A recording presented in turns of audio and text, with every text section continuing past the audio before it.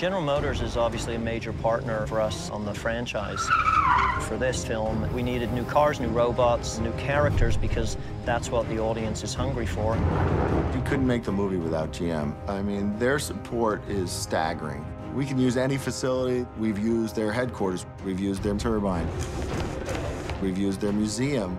This is the original Stingray. All Corvettes were named after this car. I want this one for my wall. General Motors gave us cars long before they're ready for exposure to the general public. That requires a lot of trust, and we get that on every movie.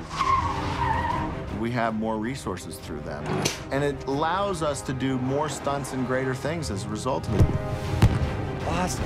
It's been fabulous. They've been a great partner for 10 years. They're really a part of the fabric. They're part of the look. They're part of the support. They're really part of the Transformers family.